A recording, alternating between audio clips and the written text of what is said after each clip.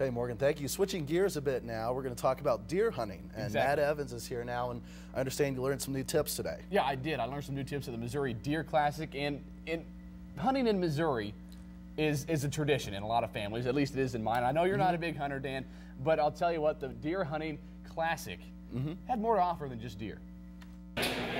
The Missouri Deer Classic has signaled the end of deer season for thousands of Missouri hunters for the past 28 years. This year, the Deer Classic set a record with around 10,000 hunters and outdoorsmen coming to the event. Some organizers credit how deer hunting is a tradition in Missouri. The family aspect of it, some of these families, that is their one time a year they get together and get to see, their uncle and their brothers and things like that. They make the point to get together. And hunting is so important to some people's families also for the meat that it provides. Well, it's called the Missouri Deer Classic, but take a listen.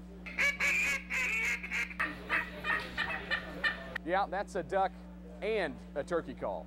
The Deer Classic has diversified, attracting outdoorsmen of all kinds, but it's still a place for people to come and swap big buck stories. Terry Hoyt took down the biggest buck ever shot in Ralls County this season, scored at 222.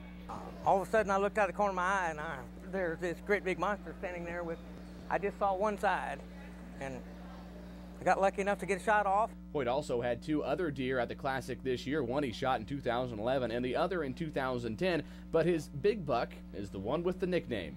The deer's got a name, they call him Freakazoid. Hoyt says it'll probably be pretty hard to get a deer bigger than Freakazoid next season. Organizers at the Missouri Deer Classic say they are already looking forward to next year and possibly expanding the event to 3 days.